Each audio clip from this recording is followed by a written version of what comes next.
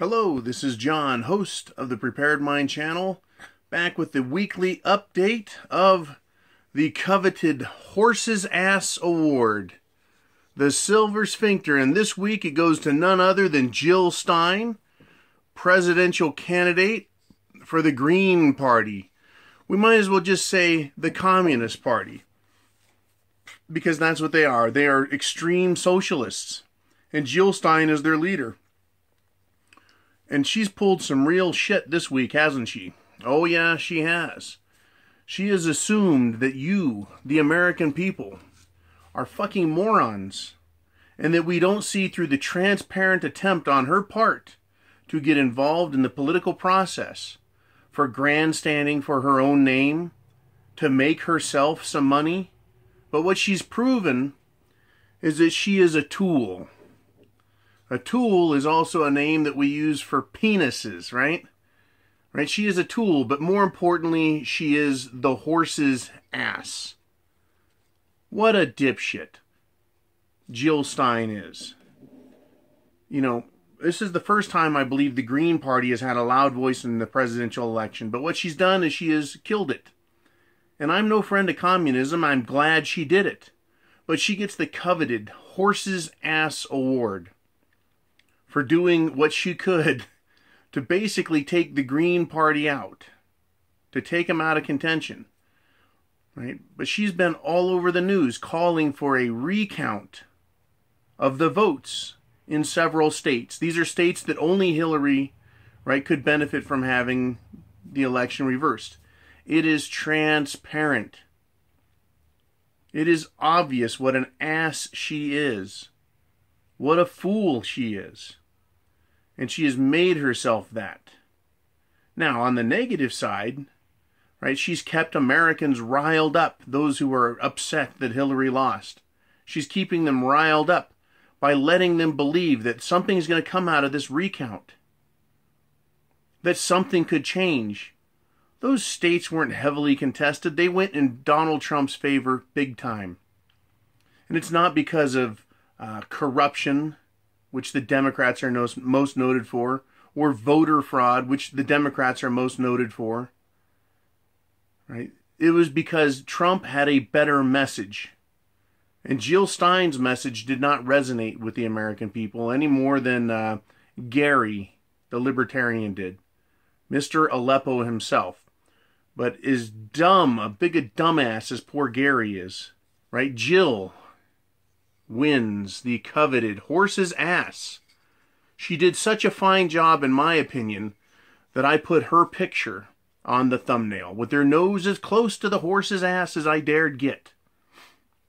What are we to think of someone like Jill Stein? Right? She is another political hack, another political tool, another political mouthpiece. Americans now see politicians for what they are. And I think it's going to become more apparent as time goes on. Right? Until shit hits the fan and the whole freaking machine comes to a grinding, crashing, steaming, smelly halt. We're going to start seeing these politicians for what they are. Oh, they come and they go, and they'll bring up one political candidate or one political person. They'll bring them up, they'll exhaust them, they'll use them up, then send them on their way, and then bring out another, and then another, and then another, to prove what dumbasses they are. But the horse's ass, oh yes, this prestigious prize doesn't go to every politician out there. Oh no, you have to do some really stupid shit to get this one as a politician. Because Americans do not hold politicians in high regard.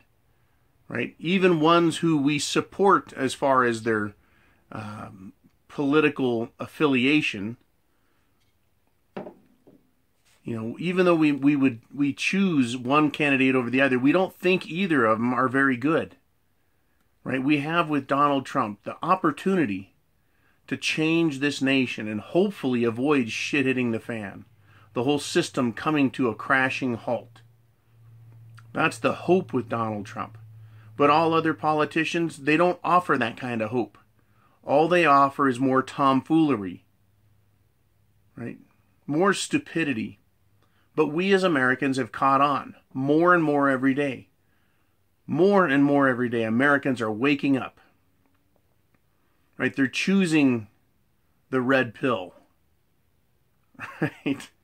They're choosing the red pill. Now, speaking of the red pill, right, from The Matrix, let's go with the red pill of Mgtow. What is going on with Jill Stein, this week's coveted winner? Well, she's obviously a political tool, a political hack. But why her? Why not Gary Johnson? Why not someone else? Why her? Well, I believe it's because she is a her. Because she's a woman, she'll be given a pass by the media. She won't be called to the carpet for being a complete buffoon, a dumbass, right? That's the deal with her. That's my opinion anyways. And that's why she gets the horse's ass. Because she thinks she's going to play this game with us, the American people. That because she's a woman and she's a political candidate, even though she's from a very minor party that got a lot of attention, we're supposed to give her a pass on something so obvious, so foolish and foolhardy, that we're just going to let it slide. I don't do that. If you want equal rights, you got it. Jill Stein, you're a dumb bitch, and we caught you. Everyone did. You're relying on us to give you a pass because you're a woman. And it's obvious the way you are behind Hillary Clinton, that it's more of a girl thing. You think we don't see that? Girls looking out for the girls? You call for equal rights, and then you pull this type of shit on us. It is ridiculous. Once again, cementing you in eternal history as a recipient of the Horse's Ass Award. Now, my prediction is that Jill isn't ever going to qualify for it again because she is going to go by the wayside. She's going to disappear from the pages of history. She won't even get an asterisk, a footnote. No one's going to remember her name in a few years except she was that woman from the Green Party who caused a bunch of political shit. And if shit hits the fan, of course no one will remember Jill Stein. I can't remember any of her policy positions. The only thing I know is that she has silver hair. Silver hair. And she was a Green Party candidate. But, you know, the silver hair she has on her head reminds me much of the Silver Sphincter of the Horse's Ass Award. And maybe that prejudiced my decision to select her for this week's recipient. Right? The Silver Sphincter, the Horse's Ass Award, going to Jill Stein. What do you guys think, huh? You think she earned it? You know, what I like to do is always get other people's opinions about who the biggest dumbass of the week is. Who's the horse's ass? What really upsets me about Jill Stein is she's not just a dumbass, not just a horse's ass, but she has continued to cause division in our nation.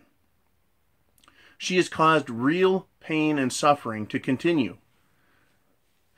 She has caused millions of dollars to be wasted, to be contributed to her to be wasted in this effort to undermine our electoral process, our system of electing presidents and other officials. She has done nothing but raise doubt about our system and whether or not it is good or whether or not it is failing. We have enough trouble without women, without people like Jill Stein. We have enough trouble. Why did we need this? Did we really need it? You know, there's a lot of speculation that Jill Stein, winner of the coveted Horse's Ass, has done nothing but enrich herself in this process. She's collected millions of dollars, and who knows how much of that has actually gone toward getting the recount. Was she being paid off and bribed the way the Clintons love to do? That's what I see Jill Stein doing. Enriching herself, knowing that this is her last hurrah politically, and not giving a shit about our nation. The nation that she said she wanted to lead as president. And yet she pulls this type of shit. Oh yes, Jill Stein, the horse's ass is yours. I want to thank all you guys for watching my videos, for subscribing. If you haven't subscribed, do it now. I want to thank you for commenting, for making this channel a success. I really do. I want to thank you guys for everything you do, for commenting, for sharing my videos with friends. The subscriptions have gone up like mad on this channel over the last couple of months, because the message is spreading, not only from me, but from many, many others in the alternative media who want to present the news and opinion and commentary in new ways. And you guys have turned off the mainstream press, turned them off, with the exception to check in and see what the fuck they're lying about now.